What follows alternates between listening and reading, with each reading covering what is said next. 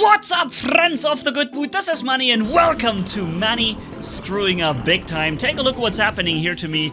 That's right, I fell completely backwards on my launch, and why that happened and how this looked from the drone's perspective that I had flying around me, perfectly filming the whole thing. Here comes the explanation, okay? So, we're in the preparations here. The Skydio is filming me like it usually does, very beautifully. I'm glad to have this drone. And if you haven't yet seen it, ladies and gentlemen, in the top right corner, there's an example of a video where the Skydio, which I wanted to do at this day too, follows me around while I'm flying the Paramotor. It looks amazing. Unfortunately, in this flight, I couldn't get to that point because I had an accident happening to me.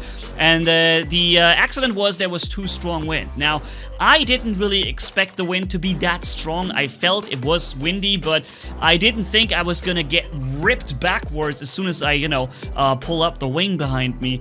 And here, I'm very confident still, as you can see. But what I should have done, instead of, doing the normal forward launch, I should have done a reverse launch and simply controlled the wing and turned around and ran, right? I didn't do that. I didn't anticipate the wing enough. You see in the background there's a wind sack, but it's a very heavy and big one. And when this one stands like that, that usually means quite a lot of wind. So here comes my mistake. You see it nicely filmed from the Skydio drone. And yeah, unfortunately, let me just show you this, okay? Here we go. Whoops! Whoa, something is wrong. I already turned off the engine, thankfully, at this moment. And bots! Oh, man. It didn't do much to me other than, hurting my pride a little, and I got something that pinched into my rib, probably like the arm of the harness, but it's not too bad. It's more like the pride that I got a hit from this, and you see I'm laying there like a turtle on my back. Let's have a detailed look in slow motion, okay? So I pull up the wing as I usually do, but I notice immediately something is awkward. Like, it doesn't come up. First off, it comes off way too fast than it normally does, and I can already hear my flight teacher saying into my ear, "Alright, you have a lot of wind, slowly walk into the lines." And that's what I didn't do. I basically ran into the lines. Big mistake. And then, when I noticed the wing comes up, I kind of lost the pressure because it pulled me back, and then I had no pressure on the wing, and therefore it was harder to control it, and I landed on my butt right there, very quickly, actually on my back. And you've seen here in the slow-mo cam that I actually landed on the prop, right? So I'm going backwards here just to have a look at this again. I'm landing on the actual prop and the motor.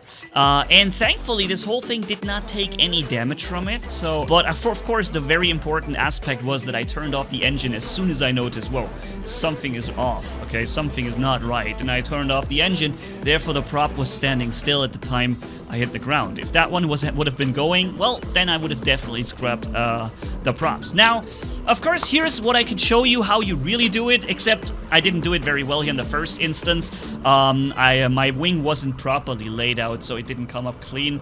It came out to one side, but with this strong wind, you can actually kite the wing upwards. I have a kite surfing video, and I am a kite surfer, so I know how to kite a wing, like start a wing from the surface of water or ground or whatever, and this is exactly how we do it. That's how you launch in strong wind. You bring up the wing in front of you with a so-called reverse launch, and then you just turn around and go, okay?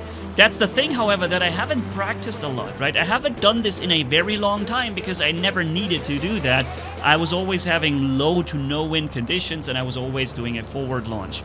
And now, for the first time in a very long time, I was faced with a situation where, without doing a reverse launch, I can't really launch, And you see here the wind, right? I'm showing this perfectly in a few seconds again. Look at the speed we're having.